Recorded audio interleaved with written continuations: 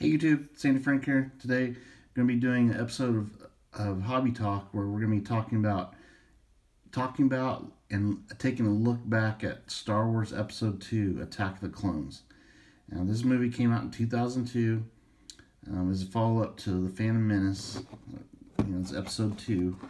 And back then when this movie came out, I really enjoyed it. I liked it more than The Phantom Menace at the time.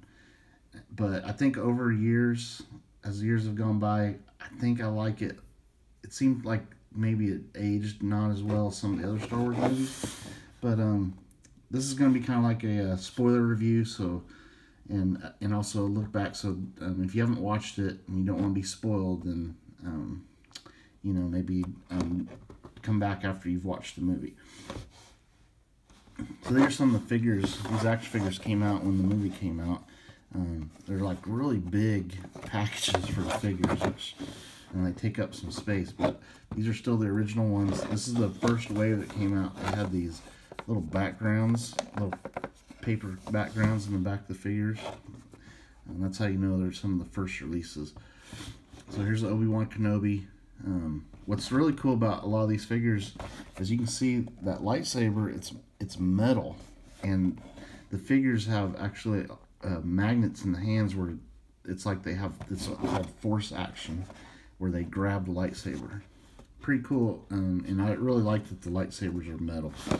So this is the Obi-Wan Kenobi figure, and by the way, I think the two highlights of this movie are Ewan McGregor's portrayal of Obi-Wan is so good. He's so good as Obi-Wan. And it makes me really look forward to seeing the Obi-Wan series that's coming up here in the next couple years on Disney Plus. And also, Ian McDiarmid was fantastic as Palpatine. And those two definitely make the movie work. So the movie starts off with Senator Amidala. She's not the queen. Now she's been asked to be senator. She's coming back for a vote at the Senate, and an assassination attempt is made on her life. And there was a bomb that went off, and she was still using the decoy method to escape getting attacked. Let's see if I can find. And she was attacked by Zam Wesell, and this bounty hunter. She also did a second attempt where she used these little poisonous worm things, but thankfully Anakin and Obi-Wan were assigned to be her security, and they used the Force and sensed the danger and saved her from that. Let's see. Oh, here's an Anakin Skywalker figure. This also one with the background in it, and he has force action. Except it doesn't. Oh yeah, there's a lightsaber back in there. I can't see it very well. There you can kind of see it in a little glance of it back there. So it's got magnets in his hands. So Obi-Wan then is able to, using a little dart that they found, Zam gets killed right before she tells who hired her to do the assassination, and a little poisonous dart Obi-Wan's able to take to this diner, which we do have this figure over here, and we meet this guy, Dexter Jettster, like a chef of this diner, and there's the dart right there, the little dart, and he's able to identify that dart as a Kamino saber dart, and so Obi-Wan is able to trace that back to this planet called Kamino. So he goes back there to investigate this attack, and meanwhile Anakin, who's now a young man, as you see in this figure, Anakin is assigned to guard the Queen, or guard Senator Amidala. So they go off to Naboo, fall in love, which Anakin, that's forbidden for Anakin to fall in love with someone. So they're kind of like make a decision to not be in secret. But eventually Obi-Wan, he runs into, when he's at Kamino, he finds out that the Kamino people are they're master cloners, and they're breeding this clone army. And the source of the clones, the original DNA, is this guy, Jango Fett. Really cool figure here. He's basically the original genetic material for all the clones, and we find out he wanted an unaltered clone for himself, which is Boba Fett. So Boba Fett's just a kid in this show, and anyway, Obi-Wan strongly suspects Jango Fett as the person who's behind the assassination attempts, and they get into a confrontation at Kamino, and Jango Fett and Boba Fett escape, but Obi-Wan's able to track their ship, so he follows them to this new planet called Geonosis. And let me go back to Kamino. Kamino's like a water planet. It's a pretty cool planet, and I like the idea of the clones and all that. Here's one of the clones right here, which obviously they're all Jango Fett's, but they've been bred to age twice as fast as a regular human, so that they can get this army up and going. And they've been they're not quite as independent as their original host, which is Jango Fett. So these clones, they get they're almost ready to be deployed. Basically, they're almost fully grown. So, like I was saying, Obi-Wan follows Jango Fett to this new planet called Geonosis, and it's another really cool planet. It's like an insect hive planet where these I wish I had a figure of Geonosin. They're like bug alien creatures that are intelligent, and they have a huge droid refinery there where they're building battle droids. You know, like the old battle droids from Episode 1. Let's see, what else do we got here that we can show.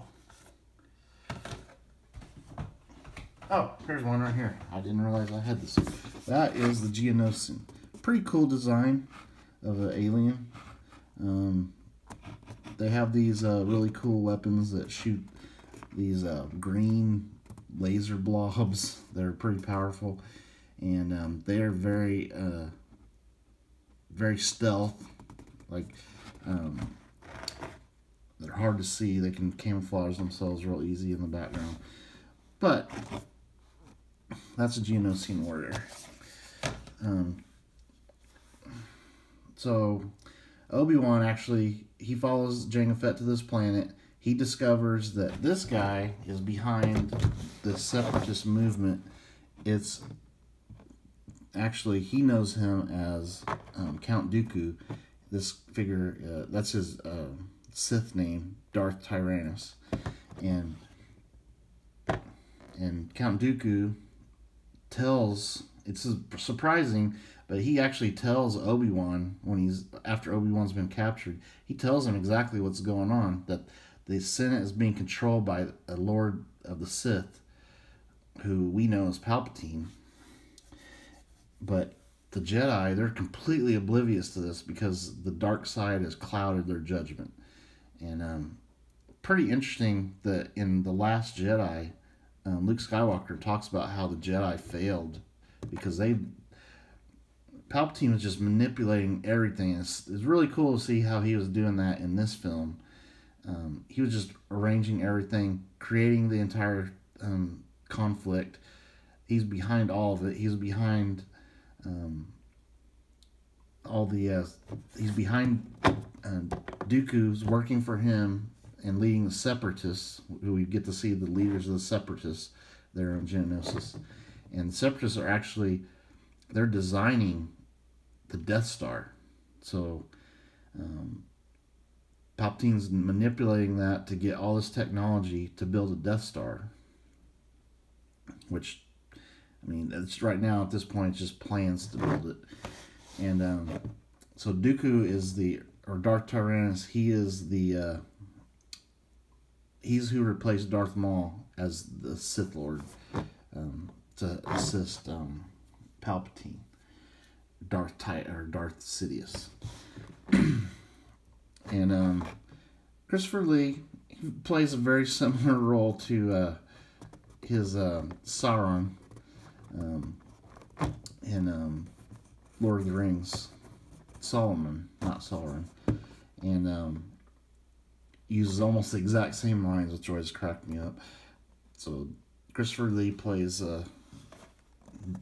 Count Dooku, which is a ridiculous name for a Sith Lord. Here's a really cool character that you see in the movie. It doesn't do much, but Plo Koon, that's one of my favorite Jedis. Unfortunately, he doesn't have a metal lightsaber, so he just has a plastic one. But that's a really cool figure. Jedi Master. So, anyway, Obi-Wan gets captured on Geonosis, snooping around there. Finds out that this plan that's going on. He doesn't believe Dooku, telling him about how Darth Sidious is controlling the entire Senate and manipulating everything. And anyway, Obi-Wan was able to transmit before he got captured, he was able to transmit a message to Anakin, who he thought was on Naboo, but Anakin, there's another key thing I forgot here. When Anakin is with Naboo, falling in love with Padme, he has a nightmare in which he sees his mom in danger.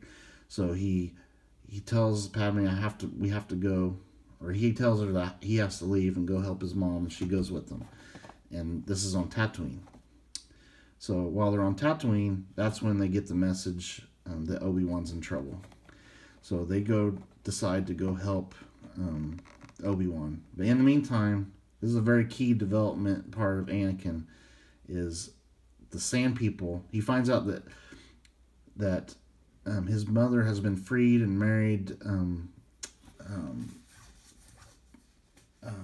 Lars, Klieg Lars, who is the father of Uncle Owen and Aunt Beru, or father of Uncle Owen, and he gets to meet that family, and he finds out that his mom, Shmi, has been captured by Sand People, and they went out trying to rescue her, and a bunch of them died, and so Anakin tells him, hey, I'm going to go find my mother. So he goes and finds her right before she dies. She was like holding on just for that last reunion with her son. That was kind of a nice scene.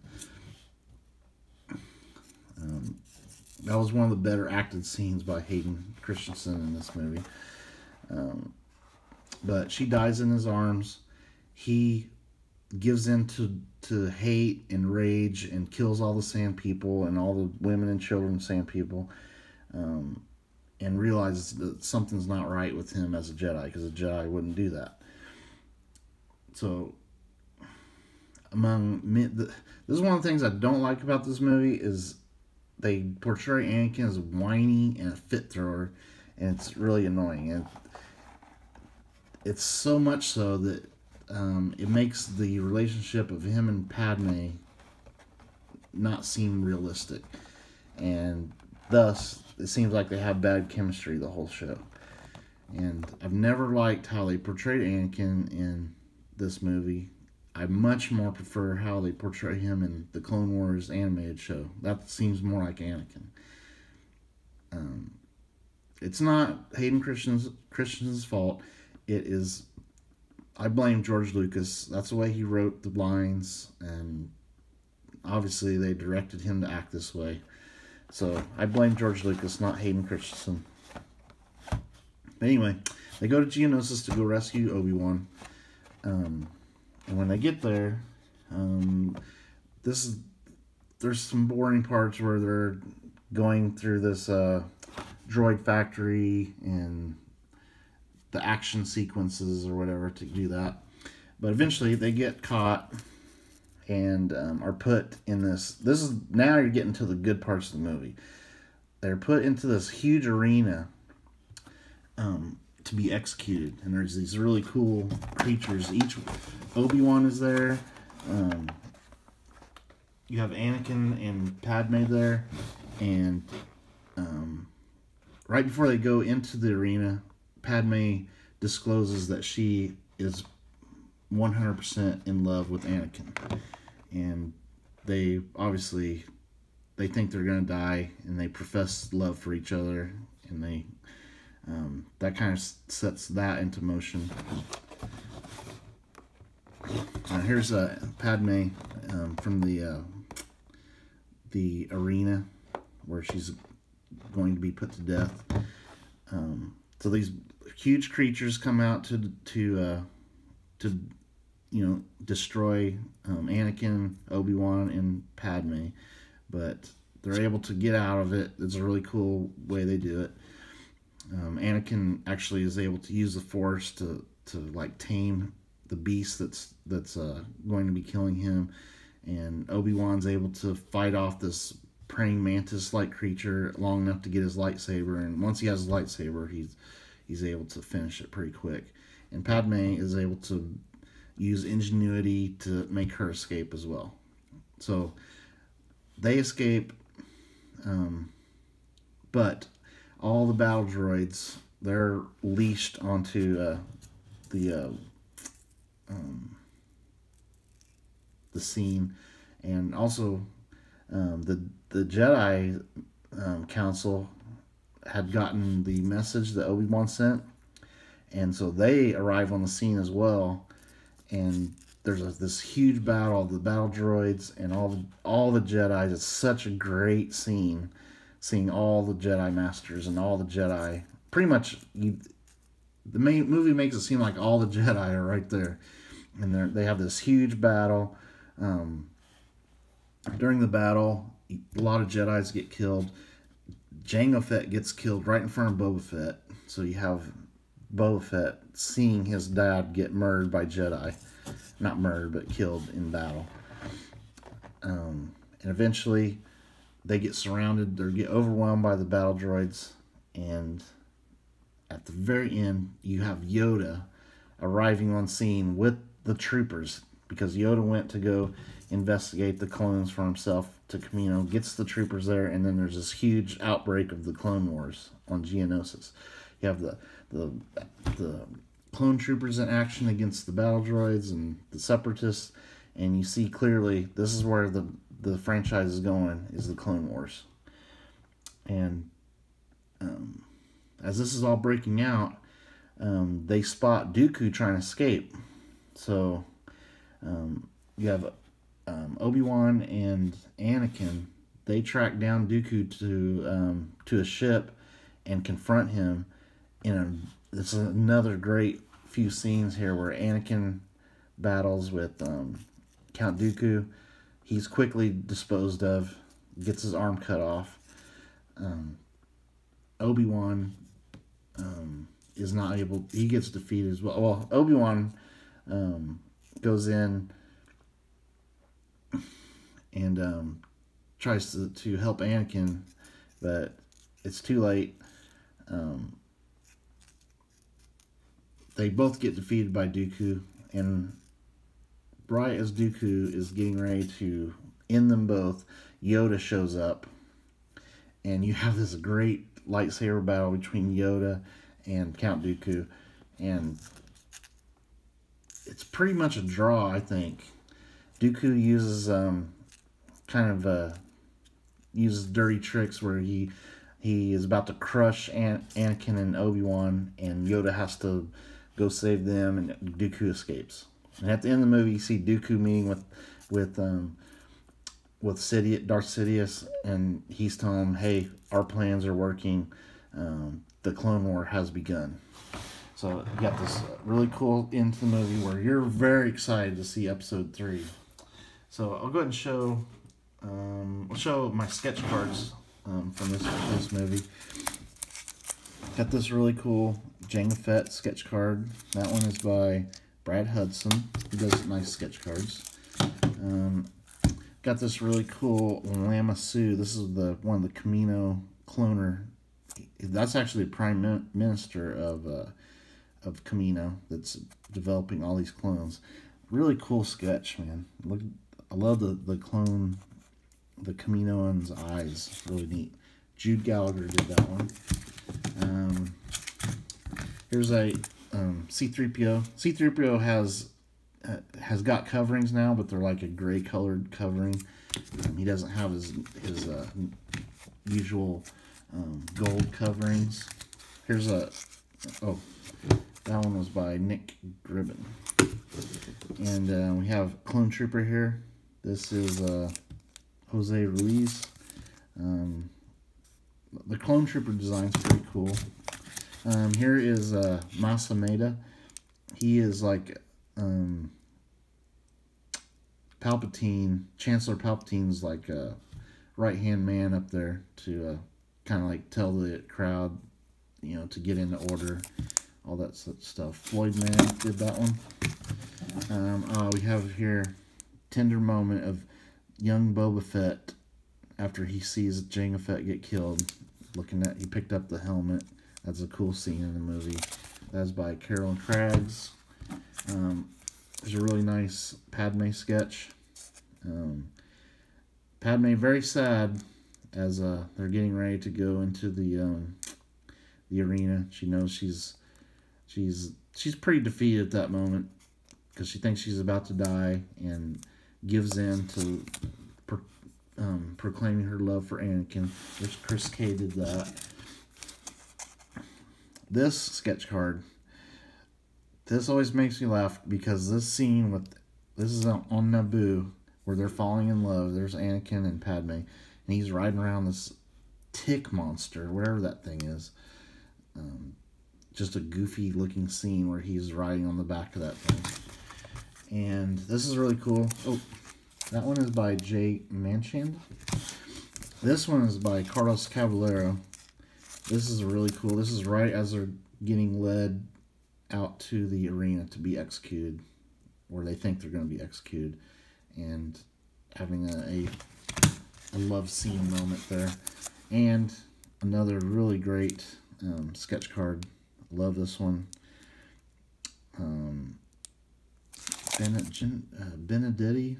I can't remember her first name, but Angelica Benedetti. I think she did that one.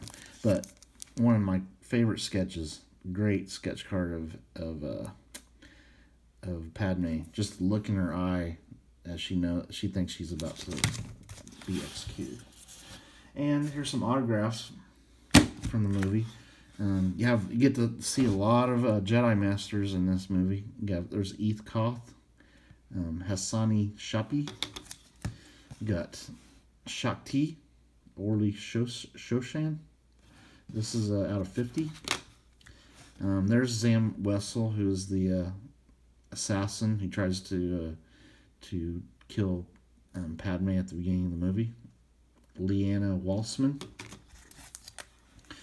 This is a really cool Jedi Master, Kit Fisto, Zach Jensen. This is out of 22 refractor from the Star Wars Chrome.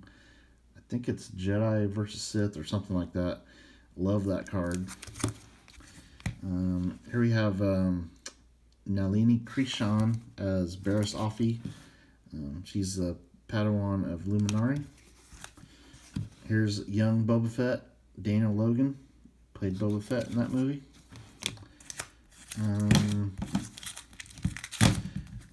Here's a great New Zealand actress who played Tonwi, Renee Owen. That's gold out of 50. Her autograph. That's high tech. This is a cool scene. Obi-Wan talks to this guy in the club where they're trying to find Zam Wessel, and Elon Sleazebagano, Matt Dorian. That's out of 99. He tells him, he tries to sell Obi-Wan death sticks. I'll just say that. This is a really cool auto. Nick Gillard. He plays one of the Jedis in the big Geonosis arena, and he is also the stunt coordinator for all the Jedi battles. Here's Ayla Secura, Jedi Master, Amy Allen. Here's that Masameda guy, Jerome Blake, yelling at the Senate to have order. That's green out of 50. There's Jedi Master Ki-Adi-Mundi, Silas Carson. Here is a really cool Jango Fett autograph, Tamara Morrison, another great New Zealand actor. This one's out of 12 refractor. One of my favorite archives cards right there. And right there, that's a scene in the arena right there. This one's cool. I mean, this is a Chancellor Palpatine. It's a 1/1 Ian McDiarmid from Archives on-card auto, gold ink. When he's getting granted the emergency powers, and first thing he does is create the clone army. So he already knew about it. This is just part of him just grasping power, creating this mess to get power. And nice Hayden Christensen autograph, and there's a scene from the arena. You see some other Jedis back there battling. It's an on-card auto, and that one is out of 2. So those are cool. Overall, I think it's a good movie. I mean, obviously I like it because it's Star Wars, but I rank it as probably one of the lower of the Star Wars movies, for me anyway. I give it 2.5 stars out of 5. I think I actually rank it below Phantom Menace now because the acting is really bad, but it does have better action and some great scenes at the end of the movie. But man, some of the screenwriting, the dialogue is so bad, especially the dialogue between Anakin and Padme. It's really bad to watch. There's not much chemistry there because they make Anakin such a whiny character in the movie that it kind of you wonder, why would Amidala have anything romantically to do with Anakin, because he's so whiny and throws fits. So I give it 2.5 stars out of 5. I definitely enjoyed watching it. I wasn't bored watching it as I reviewed it again the other day. There's great parts in the movie that I definitely enjoy more than other parts. And it definitely builds the story. Makes you excited to see episode 3. Hope you guys enjoyed this review and a look back. I didn't have any of the large autograph pictures from that movie. I do have some from other movies, and you'll get to see those as I continue this series and review other Star Wars movies. Always remember these, especially this sketch card. That's why I love sketch cards. They bring you back to moments in the film. Anyway, hope you enjoyed it. Stay tuned for more videos. Definitely more Star Wars movies reviews coming. It takes a while to get everything ready to do the video. Alright, stay tuned. Later.